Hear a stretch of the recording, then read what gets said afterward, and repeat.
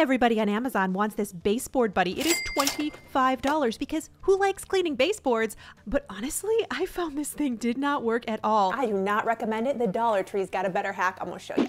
Grab one of the piecemeal broom handles for $1.25, a tennis ball, and these microfiber wash mitts. Same deal. Carefully cut an inch hole in your tennis ball using a knife. How are you? I'm gonna clean stuff for you. Thumbs up for Charlie. All right, so put your tennis ball on top of that broom handle and your microfiber glove over the top. Then you want to use a rubber band and wrap it around a couple of times. When I say this works, it works. You can apply that steady pressure to your baseboards, your molding. Use this to clean high up places with ease, as well as cobwebs in corners. We love this one.